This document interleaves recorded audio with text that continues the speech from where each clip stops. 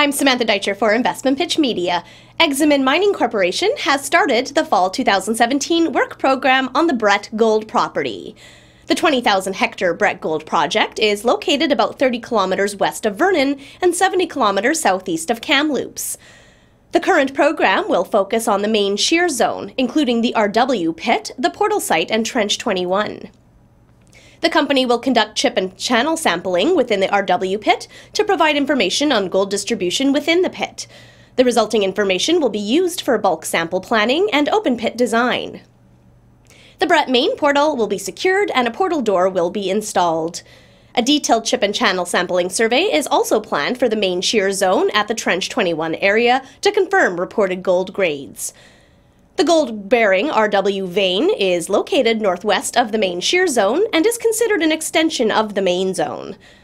The Main Shear Zone has been traced over 650 meters along strike with reported widths of 1 to 10 meters and a vertical extent of 250 meters.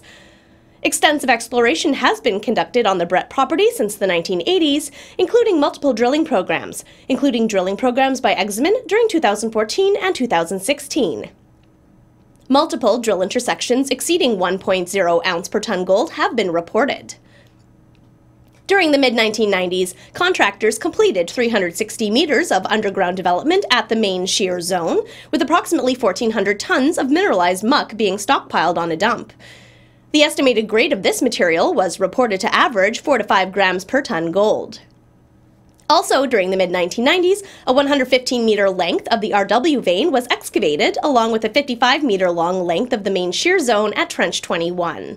An estimated 291 tons of mineralized material, averaging 27.74 grams per ton gold and 63.7 grams per ton silver from these excavations, were shipped to a smelter.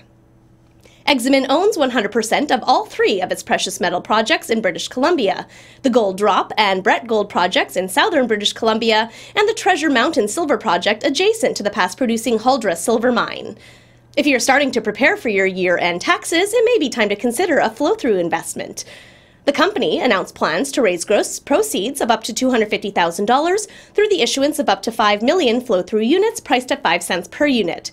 Each unit consists of 1 share and 1 warrant, with each warrant exercisable at 5 cents for 60 months, subject to an acceleration clause. In addition to accredited investors, the offering is open to current shareholders. The company is also relying on other Securities Commission exemptions, allowing non-accredited investors to purchase the private placement, provided they have obtained advice from a registered investment dealer.